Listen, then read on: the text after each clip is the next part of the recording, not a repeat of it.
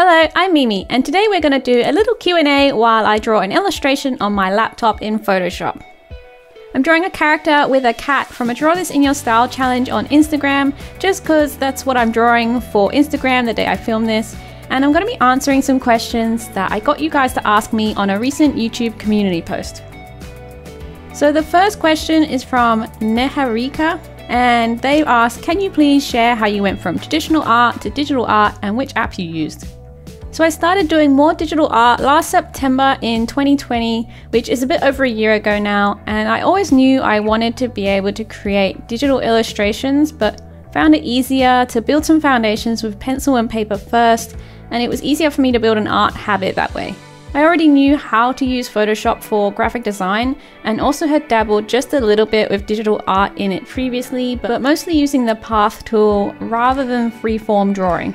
So once I was quite comfortable drawing with pencil, I started trying to create some simple illustrations in Photoshop. Some of those early Photoshop drawings were a mix where I draw in pencil, photograph it, and then add some details in Photoshop. And then after doing that a few times, I started doing fully digital illustrations. It definitely felt like a step back for a little while because I had to learn how to layer things and how to use the brushes, and my illustrations had to be quite simple in the beginning, but just like with anything with practice, I got better and my confidence increased. The next question is from Sweena, and they asked, do you have any tips for getting started in dealing with perfectionism? Also, any books you recommend to help improve your craft? The biggest thing that helped me to get started and then also stay motivated was addressing my expectations of myself and removing a lot of the pressure. I had to tell myself that I was going to make lots of things that weren't great and weren't polished, and I knew that I wasn't going to improve unless I was willing to make mistakes. So I really lowered my expectations of what a drawing session looked like for me and what the outcome had to be of it. I used to think I needed to complete a finished illustration and it needed to look good for it to have been worth the time and effort. But actually drawing things that don't turn out how you expected them to look is really valuable learning, and getting out of your creative comfort zone is really effective for improving. So changing that mindset in the beginning helped a lot because I was drawing to learn rather than drawing to create something good and polished. I think that helped with perfectionism as well because I was willing for it to not be perfect and kind of expecting it not to be. Posting drawings on social media that I don't think are perfect is kind of a vulnerable thing to do, but it's also really freeing, and I found that people didn't really care that it didn't look perfect, especially when I shared that I was learning and that this is part of my journey. Most of the people looking at your art on social media are probably on their own creative journey anyway and can totally relate. As for books, I really like visual development books by animated movies, like from Disney and Pixar. I have a book called The Art of Up and one called The Art of Moana, and they show you the development of the environments and characters for the movies. The thing I like about them is that they're full of draft sketches and unfinished artwork, and they really show the creative process of character designing without being polished. It's nice to have an art book that includes rough art as well as some more finished concepts, so I like that about them. Okay, so I got a couple of questions about learning art or being an artist if you haven't been to art school, and I'll split them into two parts. Part 1 is from Amber Colored Studio, and they asked what kind of things would you recommend for people to learn about art if they never went to any kind of art school? It depends a little on what kind of art you want to make, but for art like mine, I think the most important things are understanding color palettes and why you like the look of certain colors together, drawing the human form, and for this I would learn the classic textbook proportions, but then also how to manipulate them to stylize your own characters, and also how to texture your art. Something that helped me a lot in the beginning was just watching time lapses of other people drawing the kind of art I wanted to draw so that I could understand how their process worked and how they layered things for digital art. And part 2 of this question, I guess, is more from a professional or business perspective. So Christy asked, can someone who never went to art school succeed in the art industry? What suggestions would you have for getting started when someone doesn't have a super artsy background or a portfolio? I don't believe for a second that you need to go to art school to succeed in the art industry. I think formal education can give you great networks and connections, and for a lot of people is a really positive learning environment.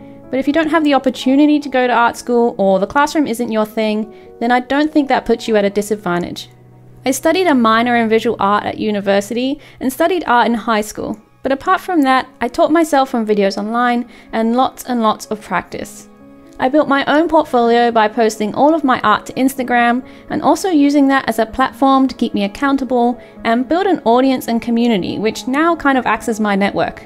I think the ability to build your own audiences on social media platforms is such a powerful tool to making our own opportunities. So I would say that if you haven't been to art school but want to be an artist, then do some online courses or watch lots of free online videos, get some art books from the library, teach yourself what you can, and most of all, practice and practice and practice.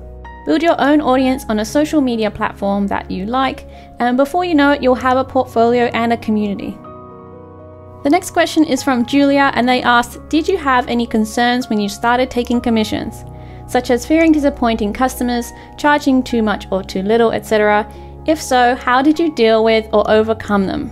I was definitely a little worried when I started doing commissions that people wouldn't like them, but it was just a little voice at the back of my head doubting myself. I knew logically that people ordering commissions knew what my style was and were ordering a commission because they liked my style. And I knew that if for some reason they didn't like it, I would A, be able to make changes and fix it, and B, learn from that experience. I allow all of my commission clients one round of feedback for small changes, and that gives me peace of mind that if I didn't get the hair length right, or it's not the expression they wanted, that I can just make that quick change and everyone's happy. I think it comes down to confidence in your art and trusting yourself. This next question is from Disha, and they say, do you think anyone who is interested can have a full-time art career? Is it a wise choice today, and can it give a stable income? Well, whether pursuing art full-time is a wise choice or not, I think is up to you and your situation, but I do think that anyone can build a full-time art career for themselves if they have the time to commit to slowly building up their skills, an audience, and a portfolio. There are just so many ways that you can make money online now, and it can give a stable income, but I don't think it would be realistic to think that anything is guaranteed online, and it definitely isn't quick or easy. I'm a 1.5 years in of working part-time and then full-time to build my art career, and just now my income is stabilizing. But I like to think that if you commit the same amount of time, energy, and perseverance to building your own art career as you would a university degree, then I don't see why you can't build your art career. If you're in a position where you don't have much time or resources but you're still committed, then I think it would just take longer, and it pays to be realistic about how long it can take, because some people start making a stable income after 7 or 10 years of building their art career. Basically, I think you should dream big and take whatever steps you can within your circumstances to make them happen, whether those steps are big or small. Okay, so Visual Mind asks, how do you stick to a style without getting bored? I'm not bored of my style yet because I like it, and I like drawing, and that's just how I draw right now. I think my style is still developing though, and if you look back every few months, it does keep changing bit by bit. I try and draw different subjects as well, so that keeps things interesting. I don't usually draw too much of the same thing in a row. If I were to start getting bored with my style, I guess I could always just change the way I'm drawing and try new things. I would probably aim to get out of my comfort zone and try drawing things that I find really hard, and I think that would be enough of a challenge for me to be entertained by it. So I had 2 questions about my dreams and plans. The first is from Lara, who asked, what are your big dreams for this channel and your Instagram? And Kim's NJ Adventures asked, what do you see yourself doing a year from now? I definitely want to keep growing my YouTube channel because it gives me a lot of fulfillment to share what I know with other people, and also it's something that I get to work on with my partner Dan. And now that we're monetized, it would be really cool if we could one day live off of our YouTube revenue together, because that would give us a lot of freedoms. So continuing to grow this YouTube channel is definitely something that I want to focus on. I do want to keep posting to Instagram, but I'm not necessarily trying to grow my account there. If it grows, then that's great because the more friends the merrier, but I'm also happy just maintaining what I already have.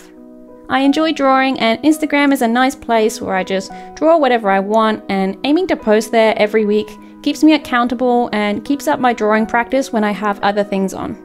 So next year, I'd like to keep growing everything I already have, like my shop and Patreon, but also I really want to make some courses on digital illustration and having an illustration business online. So that's definitely something I want to do next year. I'm excited to illustrate more picture books, and I'm also excited to share what I know and help other creatives build their dream lives for themselves. So a year from now, I think I'd like to be doing a similar thing day to day to what I'm doing now, with lots of drawing and content creating, but with some video courses made and some more picture books illustrated. So that's all the questions I'll answer in this video. I hope you enjoyed this little chat we had together, and I'll see you in the next video. Bye bye!